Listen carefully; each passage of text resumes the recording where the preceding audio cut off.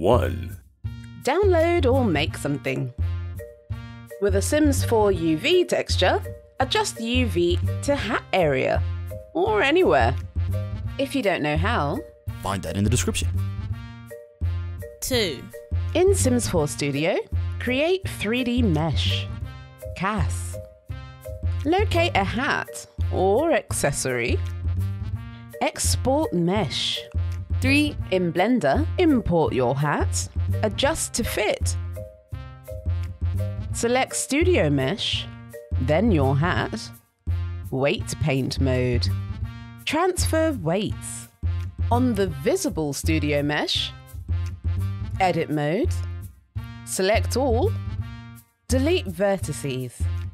If there's more than one Studio Mesh, make it super small via scale. 4. Select hat, then select Studio Mesh. Join them. Re-import and customize. Done! Who's a little Jane Charm? You're a little Jane Charm. For more Pixie tips, don't forget to subscribe.